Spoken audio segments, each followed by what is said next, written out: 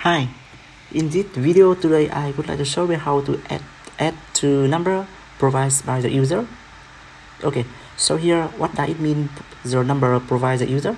Yeah, so here instead of hard coding the number show, we will allow the user to input the number from the keyboard, and then we based on that number to do some the calculator. Okay, so now let's get started. I will open the Visual Studio Code on my PC. Yeah, I'm going to create a new Python file here. I will enter it with the name is add number provide by user .py. Okay, so here I will have two numbers, the number 1 and the number 2, and then we do some the calculator for number 2 as number 1. Okay, so here step 1 I will have number 1 equal input enter number 1. Okay, copy this one. We use input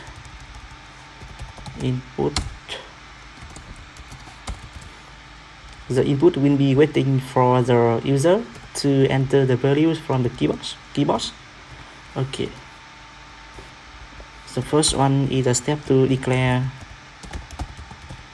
the input number. Okay, the second step is do calculator.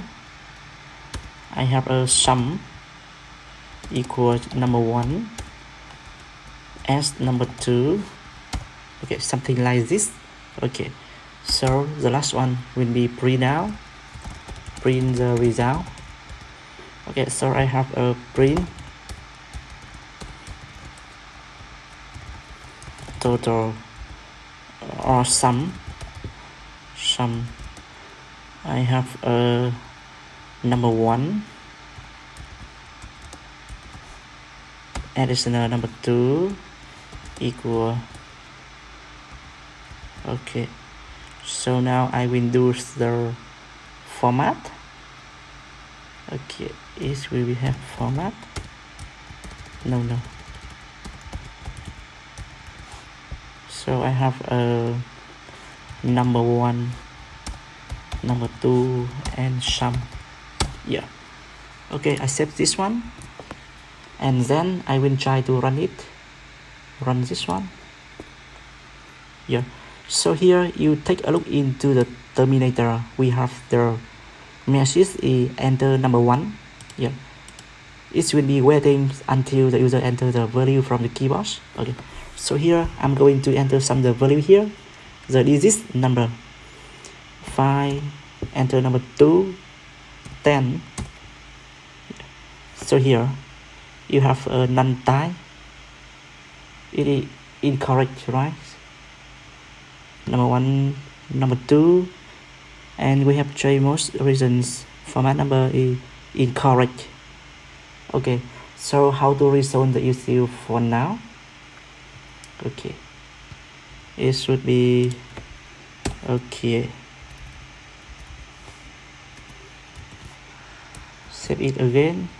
I clear the terminator, run it again, enter number 2, 3. Yeah, so for now you see here it calculates incorrect. It is merging the data. Okay, good. So here, for example, if I enter some the text here, it will also merging the data. In this do the calculator sum here. Okay, run it again. A and 2, yeah, should be A2. Okay, so here we need to have some the format for this one. Float number 1 and float number 2. Save it and run it again. Enter the 1, 2, it should be 3. Okay, And here, if I enter the text number here, it did not exist. So what happened? Okay, A and 2. So the error message will be displayed. It says that we could not convert a string to float. Okay, good. So here I'll run it one more time for testing. We have 10,000 and 5,000. Yeah, 15,000. Okay, it's working fine. So I think that's all for today. And after you finish this video, you know how to do the calculator for two number entered dynamically by the user from the keyboard. Yeah. In order to allow the user to enter the dynamic value from the keyboard, we will use the input function in the Python. Okay, so we also know how to do some formatting for the number. Yeah. We also do the command for the shortcode. Here we are going to do the commands only the single line. So if you want to do the command for a multiple line, so how to do it? Yeah. Okay, so here, for example, if you want to do the command for two line here, so how to do it? Yeah, it is support the special quotation marks. Okay, here. Okay, and here. Yeah. If I save this one and run this again, it will be error message because we don't have the value for number 1 and number 2. And this code it had been commented and it does not appear in the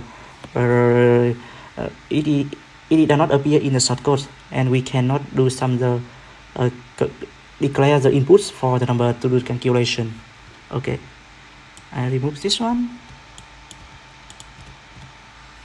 save it, run it again. Okay, again, thank you for watching and bye bye. See you guys in the next video.